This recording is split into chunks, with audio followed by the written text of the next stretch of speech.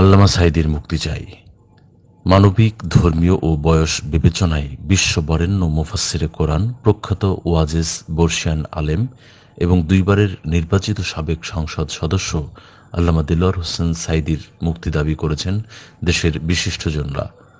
আইনজীবী, আলেম সমাজ, ব্যবসায়ী, চিকিৎসক, রাজনীতিবিদ, প্রকৌশলীবৃন্দ, কয়েকটি ছাত্র সংগঠন থেকে শুরু করে বিভিন্ন শ্রেণী পেশার মানুষ আল্লামা সাঈদীর মুক্তি দাবি করেন। বিশ্ববরেণ্য মুফাসসিরে কোরআন আল্লামা দিলওয়ার হোসেন সাঈদী, তার তাফসির শুনে অনেক মানুষ ইসলামী জীবনযাপনে উদ্বুদ্ধ হয়েছেন। লাখো তরুণ পেয়েছেন আলোর দিশা, পেয়েছে আল্লাহর পথে চলার প্রেরণা। দেশ বিদেশের মানুষ হৃদয় দিয়ে তাকে ভালোবাসেন। 1996 ও 2001 সালে নির্বাচিত জাতীয় সংসদ সদস্য আল্লামা সাঈদী আজ 10 বছর যাবৎ কারাগারে বন্দী। বর্তমানে তার বয়স 81 বছর। তিনি বার্ধক্যজনিত অসুস্থতা সহ নানাবিধ জটিলতায় ও কঠিন রোগে আক্রান্ত। তার হৃৎপিণ্ডে 5টি রিং পরানো হয়েছে।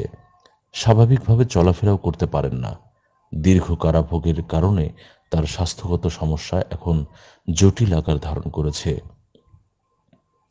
বিশ্বব্যাপী করোনা ভাইরাসের ব্যাপক সংক্রমণে মানুষের মাঝে চরম উদ্বেগ, উৎকণ্ঠা বিরাজ করছে।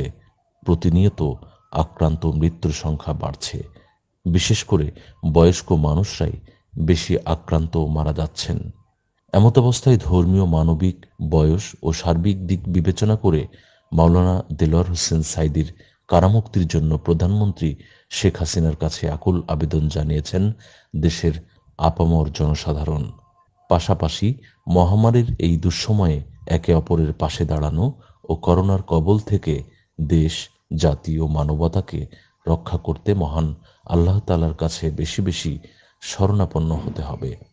আল্লাহ সুবহানাহু ওয়া তাআলা আমাদের সবাইকে মাফ করে দিন।